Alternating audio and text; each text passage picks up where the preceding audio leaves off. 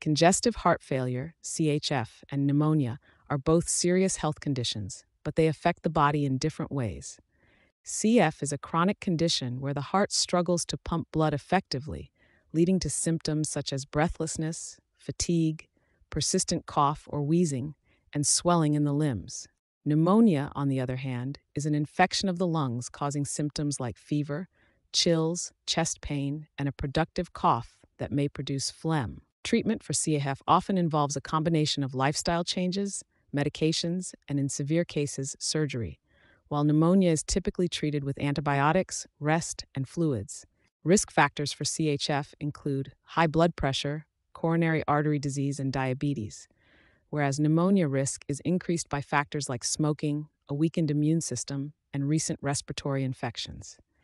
Here are detailed aspects of the disease to provide a clearer understanding of each condition. Affected systems: cardiovascular versus respiratory. In differentiating between congestive heart failure, CHF, and pneumonia, medical professionals consider the primary system affected. CHF, a chronic condition, is characterized by the heart's inability to pump blood efficiently, often leading to fluid buildup in the lungs, pulmonary edema, while pneumonia is an acute infection causing inflammation in the air sacs of the lungs, filled with fluid or pus. Symptomatically, both can present with breathlessness and cough, but CHF is accompanied by symptoms like leg swelling and fatigue due to poor circulation, whereas pneumonia presents with high fever, chills, and a productive cough, often colored sputum, indicating infection. Diagnosis is usually confirmed through imaging, such as chest X-rays, revealing fluid distribution patterns consistent with each disease and supported by other assessments like blood tests and sputum cultures for pneumonia or echocardiograms for CHF.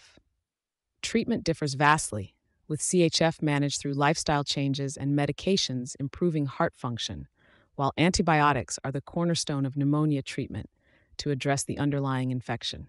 Primary symptoms: fluid retention versus productive cough. Congestive heart failure, CHF, and pneumonia can present overlapping symptoms, yet their primary clinical manifestations help delineate them. CHF is characterized mainly by fluid retention, leading to symptoms such as leg swelling, shortness of breath, and exertional fatigue. This occurs due to the heart's inability to pump blood effectively, causing fluid to back up into the lungs and peripheral tissues. Conversely, pneumonia primarily presents with a productive cough, often producing phlegm or pus, as it is an infection of the lungs.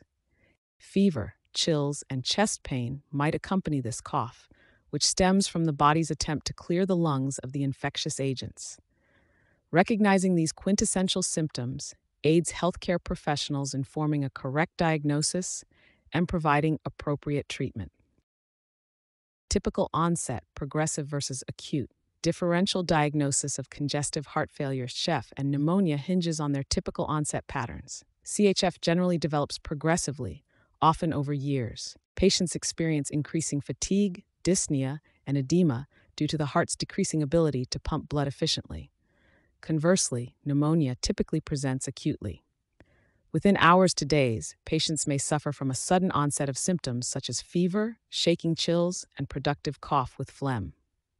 Recognizing these onset patterns is crucial for clinicians to initiate appropriate management, be it diuretics and lifestyle changes for CHF or antibiotics and respiratory support for pneumonia. Common causes: heart dysfunction versus infection. Congestive heart failure, CHF, and pneumonia are two distinct medical conditions that can present similarly with symptoms like shortness of breath and fatigue, but arise from fundamentally different causes. CHF is a chronic condition where the heart's ability to pump blood effectively is compromised, often due to issues like coronary artery disease or high blood pressure, leading to a buildup of fluid in the lungs and other tissues. Pneumonia, on the other hand, is usually an acute infection in the lungs caused by bacteria, viruses, or fungi that inflames the air sacs and fills them with fluid or pus. Differentiating between these diseases is critical as treatments diverge significantly.